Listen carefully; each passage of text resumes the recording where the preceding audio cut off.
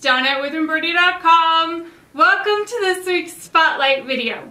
Today I've got two beautiful patterns from Cross and Patch. This first one is called Patchwork Welcome. It was originally published in 1987. How awesome is that? So you get several different designs with this.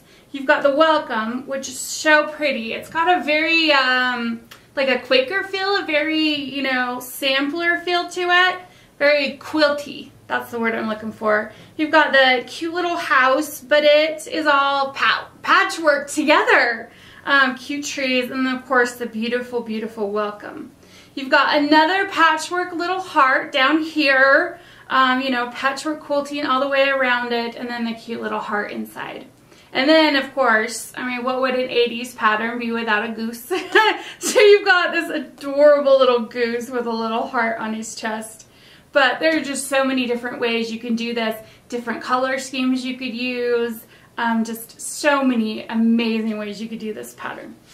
So next is this beautiful Hardanger pattern. This one is called Another Story. And just like Patchwork Welcome, there's so many different ways you can do this. So you get 4 different blocks, and like on the cover here, they're in a bell pull, and there's all kinds of stitches from all your cluster blocks and needle weaving to dove's eyes, buttonhole stitches, and then some straight up cross stitching. But you can also do them in a square, or you could do them individually, and frame them each individually. But look at this one. They took this design right here, the one with the stitching in the corner, and put it together, and look how it frames. All that stitching right there frames the center perfectly. Absolutely beautiful. And you can see you could do it in like so many different color versions.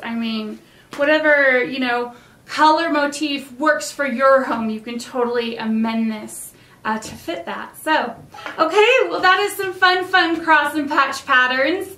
Head over to my needlework blog on Embroidery.com. I will have up-close images of both of these patterns as well as each individual one that's in the pattern.